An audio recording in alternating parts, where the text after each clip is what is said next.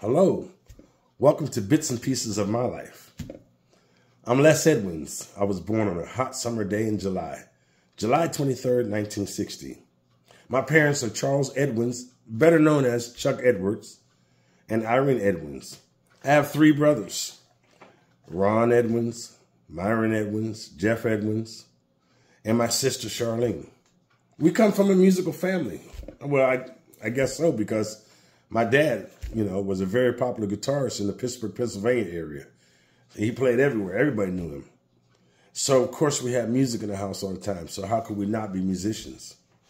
My mom sang. You also hear all the time. Oh! It was like, opera singing or something like that. Yeah, I remember all that stuff. Now, I don't remember the first couple of years of my life. I was too young. But then I do remember when I was 3 years old.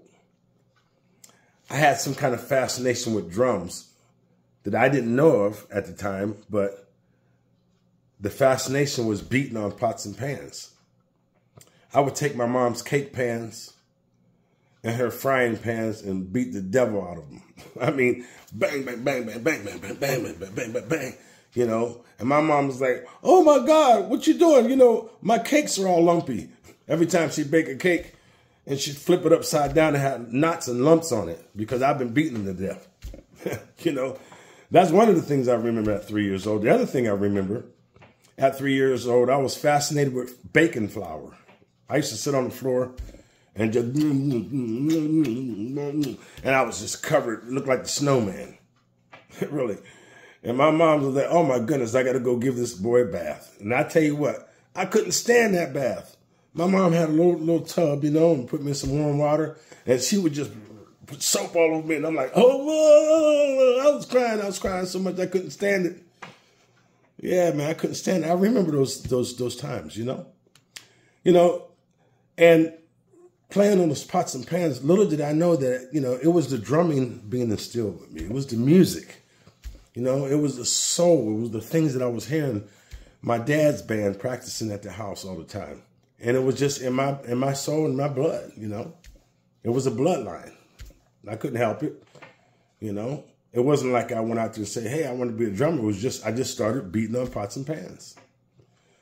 So my parents said, "Well, looks like he's going to be a drummer, so we better get him a set of drums." So they went out there and got me a toy set of drums. And about this time, I was like approaching 4 years old, so I was a little strong little kid. So I took those drums, man, and I beat the devil out of them. I mean, I beat the devil out of them. Like the pots and pans, bang, and those drums had little paper heads. And I just broke every one of the heads. So there's like, oh my goodness, we might have to get him a real set of drums. So in the meantime, what I did, I don't know where I got this kind of, this inventing mind, but I made up my own set of drums. Yeah. I took a couple of boxes of cardboards and put the cardboard on the floor and cardboard over here and a cardboard box over here.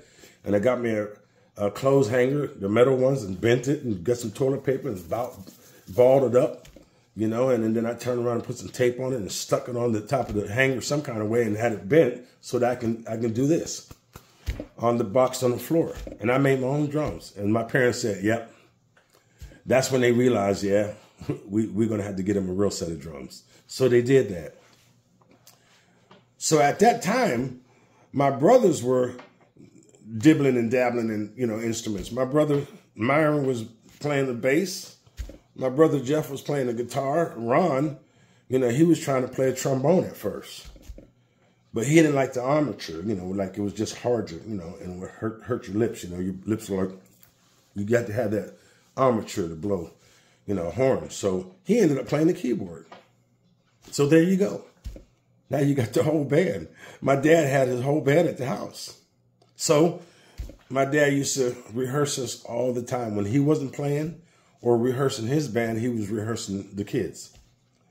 And, it's kind of like the Jackson family, man. My dad was, he's a little bit hard on us. Because he was just a consummate professional. He wanted us to be professional, so he would lay into us, boy, And I would sit up there and cry on the drums. I would be crying. I'd be like, "Oh my God, oh no, I don't want to play this song no more," because over and over and over. And a lot of the stuff was blues. My dad liked to play a lot of blues and, you know, funky soul blues and jazz type of numbers. You know what I mean? I just wasn't feeling that. You know, I just didn't like it.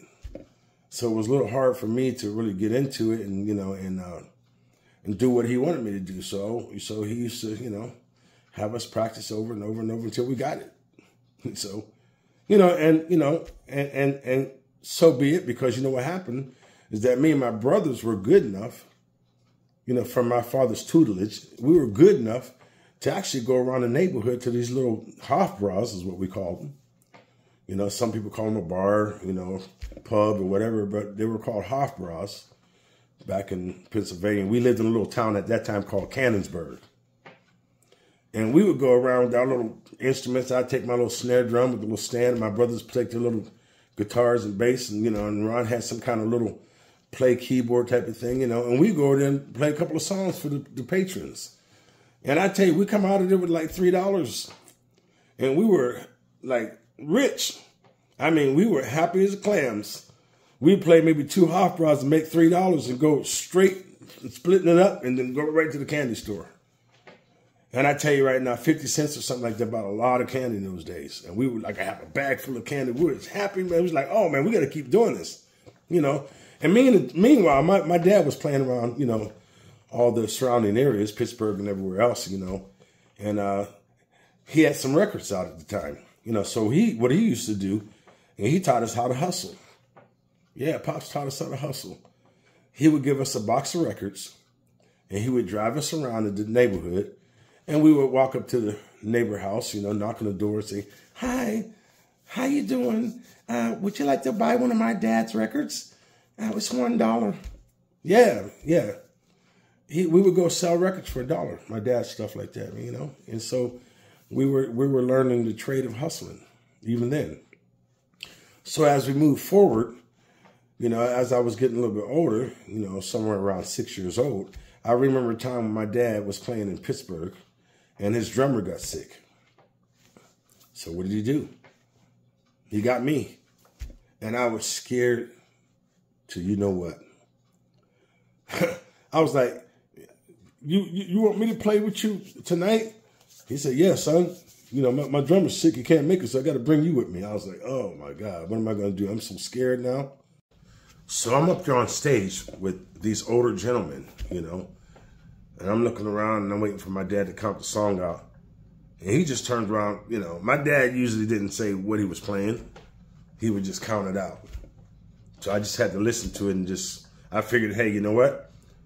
Dad rehearsed us so much, I know I had the 2/4 going. So let me just stick with the 2/4 and I should be okay. And I tell you what, we got into the groove and everybody in the band was looking back at me and it was like, wow, this kid is playing this kind of stuff. And I was so happy because I was like, oh yeah, they must really like me, you know. And you know, the favorite part about that playing at the club is that on break time, since I couldn't stay in the, you know, the audience, I was a young kid, I would have to go in the kitchen. And they had these 2 big sisters, man. I mean, I'm talking about they were back to burning. And if you don't know what I mean, I'm talking they were cooking it up like a mofo. I'm talking about I was happy as I don't know what, because I got to sit in the kitchen and eat me chicken and greens and, you know, ribs. And, oh, my God, I was like, I don't care how long I got to be here, as long as I can stay in the kitchen, because that's where I want to be, because I get to eat all the food and stuff like that. So it was, wow, what a wonderful memory I have of that. That was my very first gig, very first professional gig, you know. And then as time went on, you know, rehearsing, you know, and that kind of stuff at the house of Dad, you know, we went to New York City, you know, and somewhere around this time, I was in the early 70s. And we ended up, you know, signing a record contract with this company called Ghetto Records up in New York City. And we had put out the first song, you know, that we had at the time. I believe it was Someone Like You. And School Is In. And wow. You know, that was really cool because I was probably, I would say, approaching 9 years old, somewhere around that time. And not too long after that, we ended up coming to California, San Francisco. I was 10 years old when we came to San Francisco. And what a beautiful city it was at the time, you know, because it looked like, to me, it looked like Disneyland, you know. And I was like, wow, I was fascinated with all the lights and the cable cars and the Golden Gate Bridge and all these things. I was like, wow, this looks like you know, definitely looks like, you know, Disneyland. And wow, moving to San Francisco was a choice that my parents made, because in Pennsylvania there wasn't a whole lot of opportunities, you know, especially for black musicians, you know. So we moved out to California looking for better opportunities to be able to play and get recognized as a band. And I tell you what, that's when we ended up on the streets of San Francisco. And I'll tell you about that in the next episode. So stay tuned. And the next episode, if you really enjoy this so far, you can get the next episode on my website, lesedwins.com, for a small purchase. And I think you'll enjoy the journey. So look forward to Bits and Pieces of My Life, episode 2.